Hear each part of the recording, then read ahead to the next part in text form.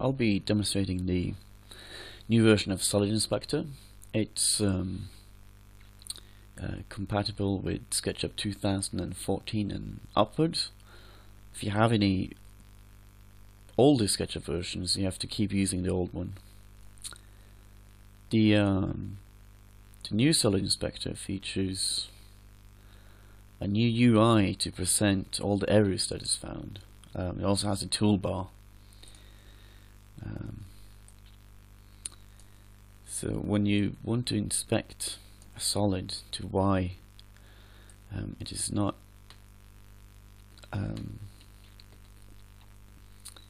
you can see in this inspector window all the different errors that's there. So for this model we can see it has a bunch of reversed faces where the back side of the face is facing outwards. This is something that often causes problems in other applications. SketchUp is a lot more forgiving, but often when exporting you'll find that it's treated as a whole instead. So you want to make sure that these are facing the correct way. Furthermore, it has a lot of internal faces here.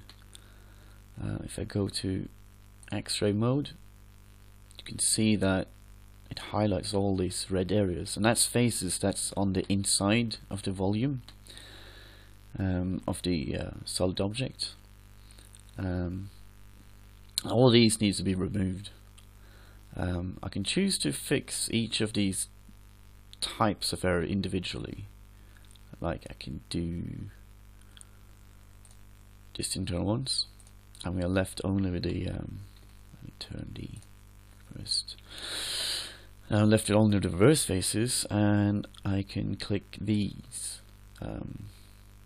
separately, and now entity info will say it's a solid group, so Solid Inspector. So that's ready to be sent for STL export and 3D printing or whatnot. Let me just open another set of test models. So for this model here, it's going to have a lot of internal faces, and the extra dark areas here, that's the back face. So I'm going to start Solid Inspector. It takes longer to analyze than older version, so just beware that large models might take a while to complete. As you can see, it has quite a few, quite a lot internal faces. As opposed to last time, I can just choose to click Fix All, and it's now a solid. While you have the window open, you can just click on different groups in the model, and it will reanalyze the object to click on. For the one I have selected right here, I have a section cut applied so you can see the internal faces. From the outside, without the section cut, it's hard to tell if there's internal ones, but you can see all the different partitions in the inside. So that's why I use X-ray mode a lot for this. As you can see, all the internal faces. I click Fix, and it's all gone. This one only has a reversed face. This might work fine if you export it, depending on the application, but as I mentioned early on, reversed faces can often lead to the face being treated as a whole, so you want to make sure that's fixed as well. There are some things that Solid Inspector cannot fix, and that's holes in the geometry. Let me just spin this one around, and there's a set of problems here. So you can click on each of the question mark and it'll give you information about what the problem is and what is normally done to fix it. Stray edges are these here. I can click on that particular error and you'll highlight just that set of errors. So we've got this edge and these couple of edges that can be fixed. Face holes, let's turn X-ray off. That's holes that's formed on the inside of a face, and this is also fixable. This is fixed by simply deleting it. Now the remaining ones are errors that cannot be automatically fixed because it's very hard to determine the intended result for this. So I have some internal face edges. Now this is a result of internal faces, and these are normally fixed automatically, but they cannot be fixed until you have closed all the holes. So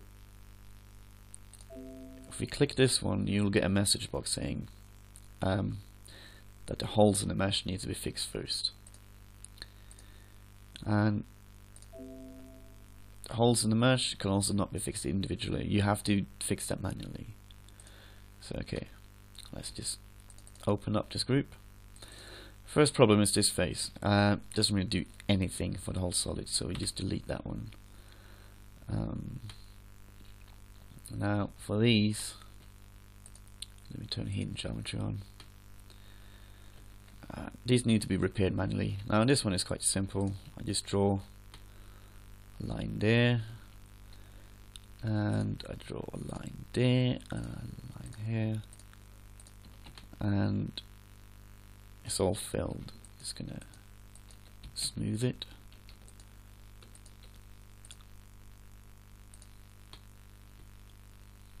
And I'm gonna rerun Solid Inspector, and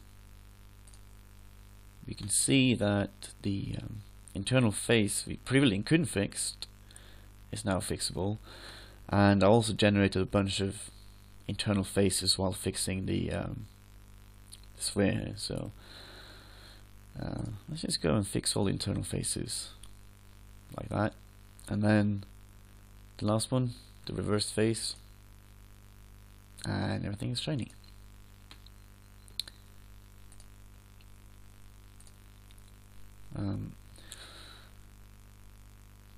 If you let's open this one.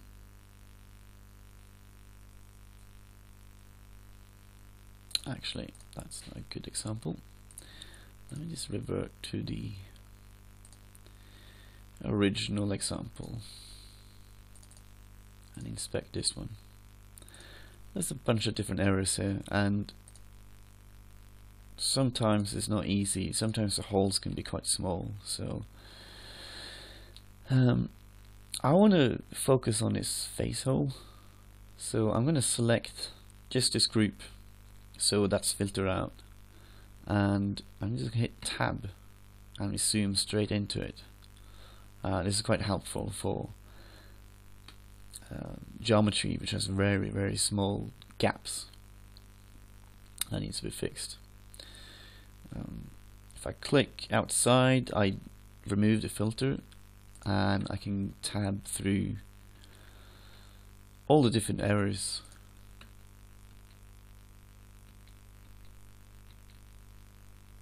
Sometimes that helps to actually identify all the problems.